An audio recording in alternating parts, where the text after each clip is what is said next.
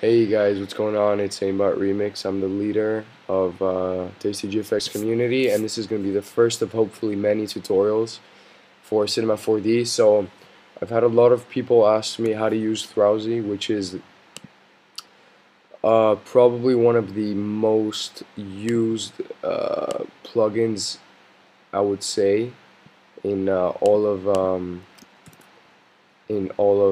Cinema 4D. So I'm going to open up, let's see, a template that I've made.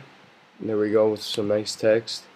And first thing I would do is go ahead and bring up a null, and for the sake of this tutorial I'm only gonna Thrausi the first layer, which is the one you're always gonna see. Then you're gonna go to MoGraph, Effector, Random, and now you want to put that into the null as well, so that it only affects the first layer.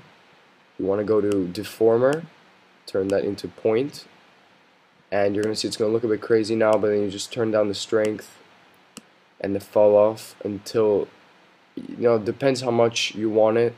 I usually keep it quite low just to give it a nice kind of wrinkle along the curves, but you can definitely experiment with this, and depending on how much you want it, you can adjust it.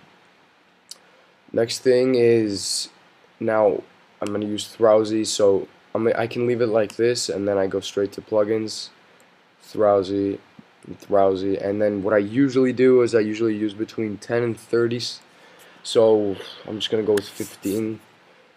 So it's going to break just the first layer, and it's going to break each individual letter into 15 different pieces, which will then, as you'll see once this finishes, it'll then apply to the random, which I placed before. So then put that straight into the null again, and see it re-adds the broken effect that we did before. Then we reselect all these layers and put another random, which this is for all the different pieces. So this is going to be like a second layer of, I would say, almost destruction. So then at this point you can adjust this one as well to just as much as you want. As you can see, it's no longer just the wrinkles along the sides, but this actually breaks the layer apart.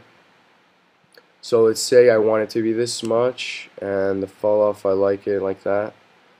Then let's see how it looks. I'm just gonna go right here just to do a quick area. And basically what it does when you put it into a null, it's like a group. So then what it does is everything you put into this group applies only to that, so it goes really nicely. And so I'm gonna render this text out, and I'll be right back. So this is the fully rendered image. I took off some settings just so it would render quickly, but this is pretty much what it would look like. It has an orange, when I use the Thrausi, it has an orange on the background because when I originally, look, if I show you, if I just go back with some of my steps, the original text had an orange material at the very bottom. So make sure that if you want a certain color to be shown up as your broken text, for example, you want a blue, you want to put that, wait, I'm sorry, excuse me, right, you want to put that before the material that's like the one that's displayed, and so when you break it using Thrausi, it'll come up as the broken pieces. So another, let's see, I can just go like this, break this quickly, and it'll see, and it already has the blue pieces coming out. So this is the first tutorial for this channel. I hope you guys like it. Please leave a like, and let me know in the comment section what you guys want to find out about Cinema 4D, and hopefully I'll record it. And even Photoshop, any questions you guys might have, I'll try to answer them the best I can.